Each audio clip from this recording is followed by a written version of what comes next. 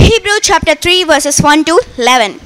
Wherefore, holy brethren, partakers of the heavenly calling, consider the apostle and high priest of our profession, Christ Jesus, who was faithful to him that appointed him, as also Moses was faithful in all his house. For this man was counted worthy of more glory than Moses, inasmuch as he who had built the house hath more honor than the house. For every house is builded by some man, but he that build all things is God. But he that build all things is God. And Moses verily was faithful in all his house.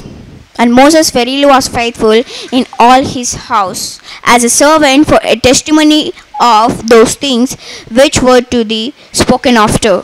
But Christ as a son over his own house. Whose house are we, if we hold fast the confidence and the rejoicing of the hope firm unto the end? Wherefore, as the Holy Ghost said today,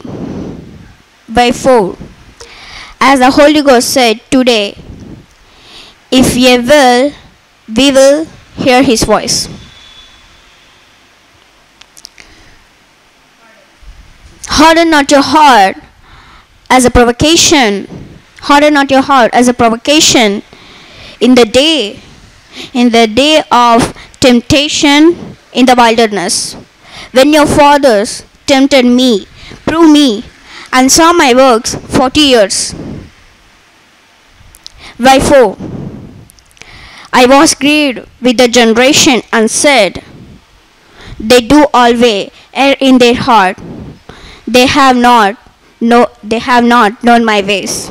So I swear in my wrath, they shall not enter into my rest.